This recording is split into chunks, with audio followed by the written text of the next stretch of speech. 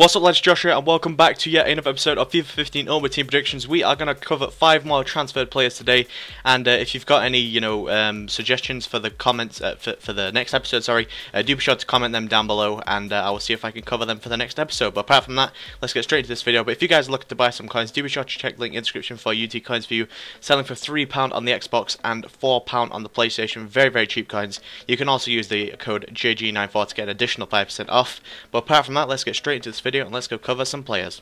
Moving on to the first player of this episode, guys, we are going to talk about Origi, recently signed for Liverpool from Lille. He played 30 games last season, scored 5 goals and got 1 assist. Now, I'm going to completely agree with what the latest head-to-head update have said for him, and they are going to give him a 71 rated left wing card, mainly because I have only seen him play 2 games, and that was in the World Cup. I mean, he scored in one of them, so I guess it's not too bad for his age, but I'm going to have to completely agree with whatever EA have said that he should be. So 71 rated left wing, I'm going to keep him at. He could play striker for Liverpool, he could play left wing, maybe even right wing, we'll have to see. But I think he's actually gone back out on loan to Lille for another season, but I think that is anyway. But anyway, I'm going to give him, the latest head-to-head update has given him 84 pace, 61 shooting, 64 passing, 75 dribbling, 41 defending, and 62 heading. Of course, he hasn't had a FIFA 14 card or any other FIFA cards, so I can't really, judge what card he will be, but I think it'll be something similar to this, as this is the latest head-to-head update. They also give him 3-star weak foot and 3-star skill moves. However, I actually think he'll get 4-star skill moves on the next game, because he does seem like a really incredibly skilly player. From what I was watching of a compilation of him, he seems incredibly skillful. So maybe 4-star, maybe even 5-star at a push, but definitely seems like a good player, and we'll have to see how he is on FIFA 15. Moving on to the next player, guys, we are going to talk about Manchester United's Fellaini. Now, he actually hasn't signed for Napoli yet, but it is looking more and more likely that he is going to be going to Napoli. But I think Manchester United want around about 18 mil for him, which I'm not even sure why the hell we would want 18 mil for Fellaini, because I would be, happy to get at least, 8, 10 for him. He really has flopped this season, and he only played 24 games, scored 0 goals, and got 4 assists. Currently, I really don't know what to say about Fellaini. He really frustrates me watching him as a football player. Constantly out of position. For Everton, he was absolutely fantastic, banging in tons of goals, playing on that attacking role. Constantly assisting, and then comes to Manchester United and absolutely flops. Doesn't know how to pass a ball completely. But I don't know. I think he will be in for a downgrade though, even if he does go to Napoli. But I'm going to give him a 79 rated centre mid card, and I'm going to go -2 pace, -1 shooting, -1 passing, -1 dribbling, -7 defending. That was actually on his latest head-to-head update. Seems to have lost quite a bit on that, and -4 heading as well. But I'm going to keep his 3-star weak foot and 3-star skill moves. Moving on to the next player, guys, we are going to talk about Liverpool's Daniel Agger. Now, he does actually look to be on his way out, and he could be moving over to Barcelona.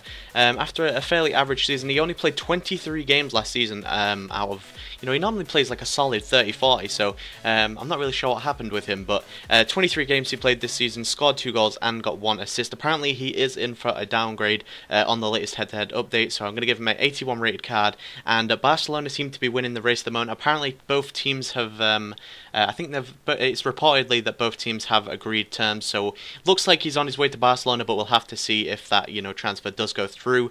But I'm going to give him +0 pace, -1 shooting, +1 passing, -3 dribbling, +2 defending, and -2 heading, keeping his weak foot at 3 and skill moves at 2.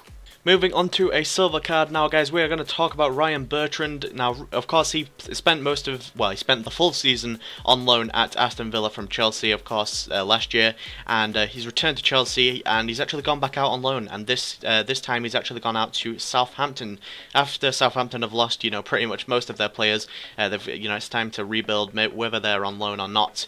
They are going to need a lot of players, and this is one of them. So Bertrand, I'm going to give him I'm going to keep him at 74 rated left back. This season, or last season, sorry, he played 19 games, scored 0 goals and 0 assists. Sorry, I don't know where the hell that came from. Would be pretty awesome if he scored 9 goals as a left back, but unfortunately he didn't.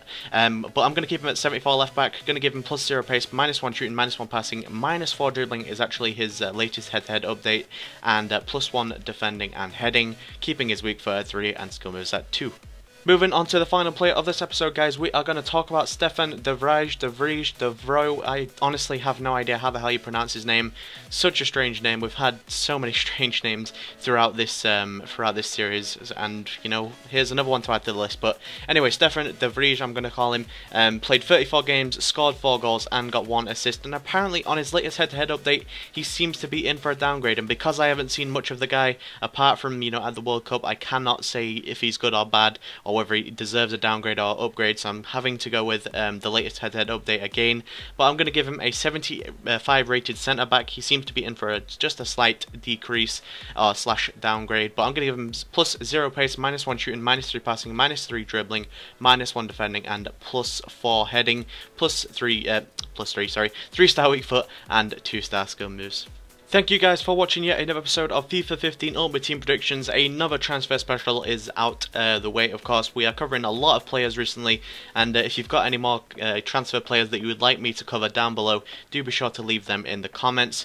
And yeah, I just want to say a quick thank you for 60,000 subscribers. We hit that today, and that is pretty awesome to, you know, to get back on track and start hitting those numbers again. So if you'd like to see any special video, or you know, just get back onto normal FIFA 15 prediction videos, of course, just leave them in the comments. And apart from that, guys, I want to thank you guys for watching.